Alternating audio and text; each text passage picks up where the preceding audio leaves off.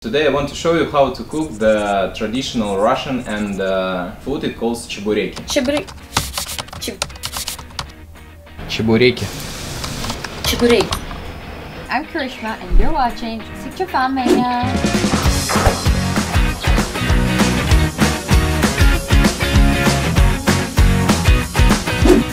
Have you eaten yet?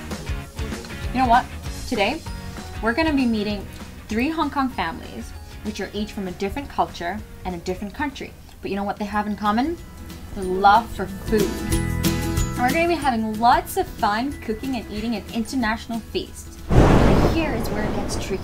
2 of the families are going to be cooking the national dish of the 3rd family with only the most basic written instructions. And chances are that they've never tried it. And it's a competition. And there's a winner and a prize. And we'll try to do all the best just to win. There must be 3 family members cooking together within a time limit. Even children must contribute to the family team. If they are under 5 though, they can get away with pretend cooking. We hope it will be Sichuan food. Very nice. Huajiao.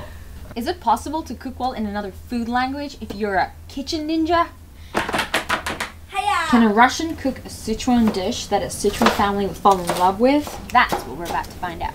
The dishes will be judged by the 3rd family, who will judge based on taste. So the dishes don't have to be authentic, but they have to be good. It's really yummy.